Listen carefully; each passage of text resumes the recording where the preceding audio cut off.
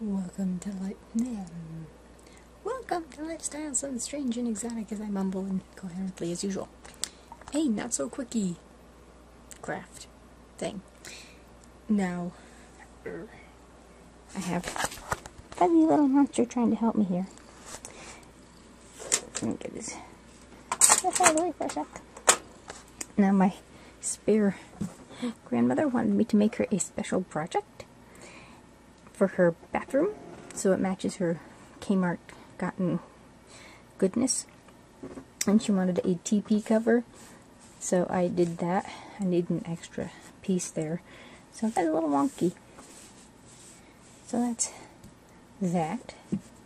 The top, that's kind of as close as I could get. And this is yarn and plastic canvas, which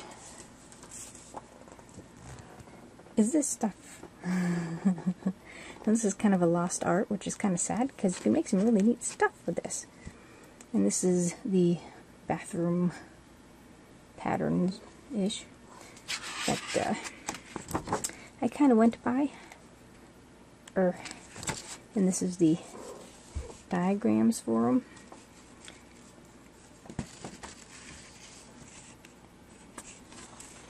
In your basics, how to plastic canvas.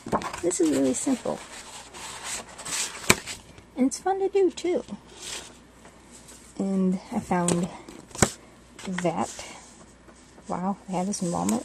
I mean, these things are about 20 years old. Let's see, so, date on these? 1987. Try 30 years old. Some of these I got from a relative of mine, which kind of introduced me to plastic canvas. So I thought maybe she'd like those, but she didn't want the three-dimensional stuff.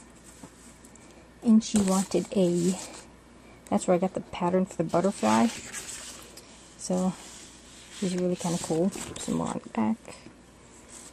This is the simple stuff. I've done like birdhouses, houses, and this is the in the process of being made butterfly thing.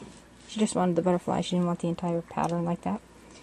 So that's that. That's a tissue box cover. That's the TV cover.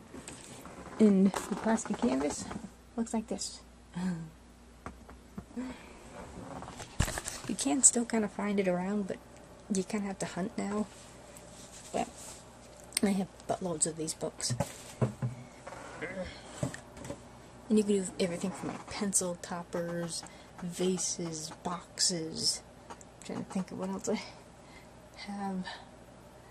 What have I done? Did a cat scratching post.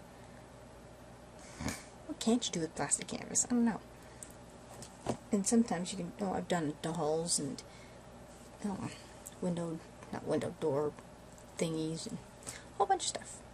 So I thought I would show off that. And hopefully I can get this finished by tomorrow, which I should. And it's fast too, depending on the stitch. So that's pretty much that. Thank you all for watching.